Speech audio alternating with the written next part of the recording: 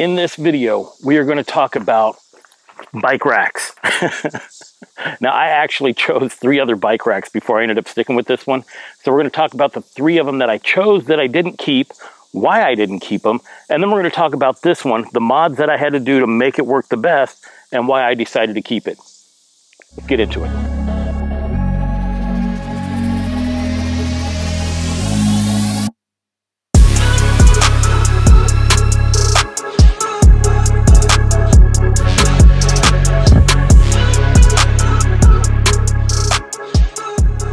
When I first ordered my bike through Aventon, I had it shipped to a local bike shop where they put it together for me. And at that time, we had just come up to our cabin up here to spend like 2 weeks. And then they said my bike was completed. So I had to drive back down to Chicago and pick up the bike, but I didn't have a bike rack. So the very first bike that I picked up was the thru Easy Fold XT bike rack. The bike rack cost about $1,000, and I didn't care because I loved a lot of the features that it had. But when we actually put my bike on it, the rails where the tires sit seemed too small. Plus the straps weren't long enough for it. You were going to have to buy those additionally. Well, I was just coming to get my bike and bring it back up. So we did put the bike on that rack and take it from the bike shop, and I went right back to REI to get another one that would fit the bike better. I was able to trade it in for a thru T2 Pro. And what I liked about that was, and it was about the same price, I think like $100 cheaper.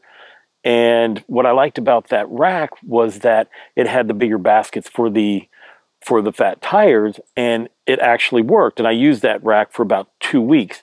But here was the problem that I found out. When you connect it to your bike, it has a hook that hooks down on the front tire. And for that, some people have to take their front fender off. I like to change my bike up where I have the fender on sometimes I have it off.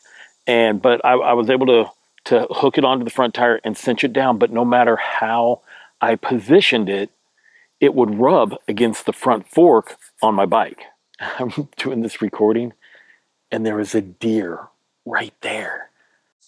All right, now this deer is watching me do this video. That's kind of weird, and I don't know how to take it, but we're gonna figure it out and try to keep going. Another issue I had with the thru T2 rack was that it was set up for 2 bikes, and I only had one. So I would constantly have to work my way around the second one to lift this 73-pound bike onto the rack to get it on there.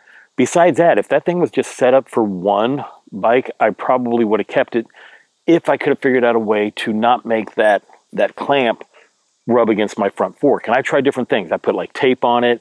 I tried to put like a little rubber piece, but like the vibration of traveling would make it move, and then it would end up scratching my fork anyway. So at that point, it had rubbed off the Zoom part of the Zoom sticker. I decided to return the thru bike rack and go ahead and get one at Harbor Freight. Now, their bike rack is a motorcycle rack. It's going to hold 400 pounds. So I ended up buying one from there. It was about $130. I just wanted to be able to like keep my fenders on, not damage the bike while I'm traveling with it. Came here to the cabin, put it together. Right, it was super easy. It was super quick. There's not much to it. But one of the issues that I had, it also had a ramp. So for those that are older or just didn't want to lift up a 73-pound bike onto a rack, then it had a ramp and you could just pull it up onto it. I thought that was pretty cool. Got me some ratchet straps, and I'm like, all right, we're good to go. When I put the bike on top of the rack, I wasn't able to sink it into the rack because it didn't have any pins that you could make adjustments to, so I took it back the next day. Why can't I get a simple bike rack to work for my bike and keep the fenders on it? I decided to start searching on Amazon on different motorcycle racks that would hold one bike, one e-bike, motorcycle, whatever. And I found one. I'm going to put the link in the description on the one that I chose. And then it came in, and I ended up putting it together. Also super simple. There were no directions to it, but I was able to figure it out. And at that point, I had to make some adjustments to it. By having these adjustable pins, I'm able to make the tires sink down in between the rack to give it more stability when traveling.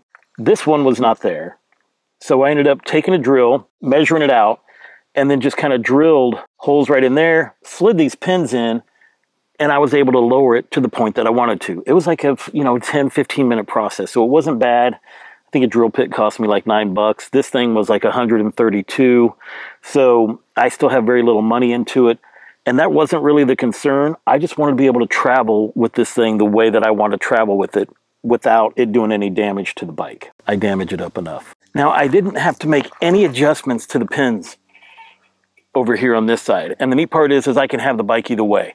So a lot of the times I travel, well, not a lot of the times, all the time I travel with my battery and my bike. I know, but that's just how I do it. It's how I like it. Never had an issue. With that in mind, I can either have the bike with the front facing the passenger, or I can switch it around and have it where it's facing the driver's side. It just depends, and it just depends on really how I throw it onto the rack. This one also has a ramp, but I have no issue just throwing it on there. I figured the ramp would be kind of in my way. It connects right here, and I just didn't install it when I put the bike ramp together because I knew I didn't need it. I didn't want it for right now. I still have it in the future if I decide that I want to use it. Then I can just slap the ramp on there, roll the bike up. It'll be super easy, and then all I have to do is tie it down. Also, to keep from damaging the bike, I ended up getting these tie-down slips that just wrap around your handlebars so that I'm not putting these hooks right onto the metal. Here you can see I just have the basic tie-down clamps. These are good enough. You don't need the ratchet kind, not for your bike. For security while traveling, I just have a bike lock hooked to the frame. Like with anything, there's some sacrifices that had to be made. With this rack, I'm not able to open my tailgate. It also doesn't raise up from the hitch area. So basically, wherever your hitch is at, it's going to go straight out from there instead of rising up like normal bike hitches do. One good thing is it also makes it very easy and very quick to get this bike on and off the ramp.